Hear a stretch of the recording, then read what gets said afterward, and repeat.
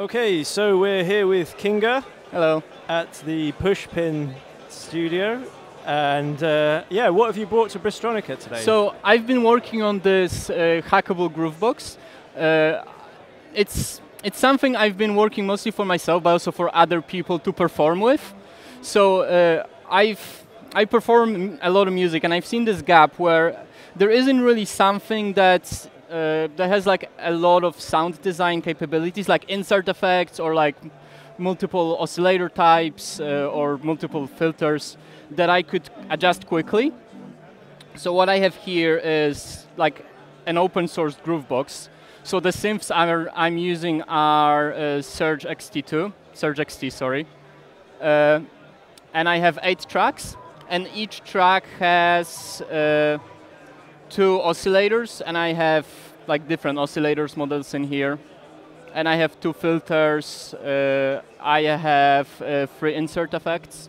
So I have like a lot of like just wiggle room for sound design and for getting like different sounds. So great. And this is running off a Raspberry Pi. This is running on this Raspberry Pi 5 here. Yeah, yes. okay, Raspberry Pi 5. So it's a Python script, and it's being controlled fully with this push. It's really working like a Groovebox.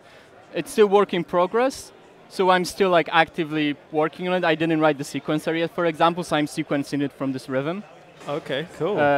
So for example here, like let me show something. I have like,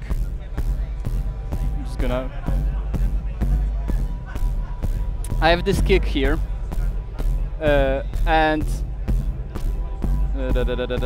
here, yeah. So that's the kick. And I have like a delay here and a reverb to like add a rumble. I have like a synth sound here.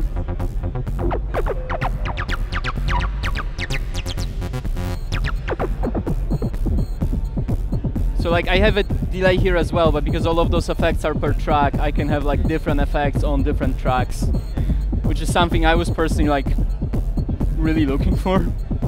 Yeah, yeah.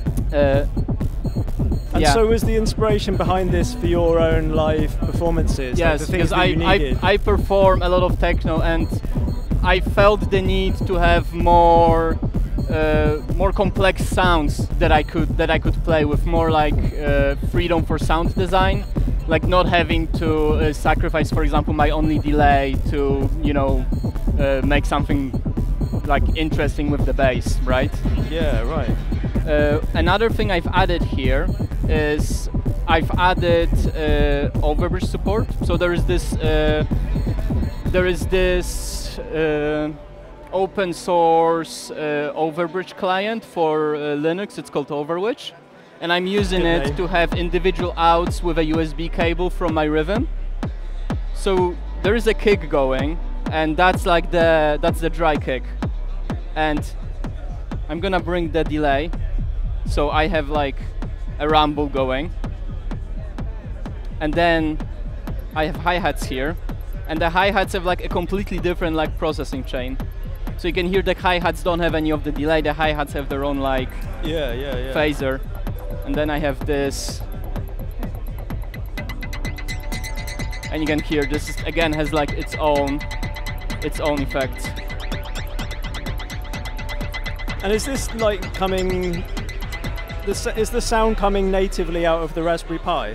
Yes. That's well, amazing. out of the interface. Yeah. Yeah, that's pretty cool. Yeah.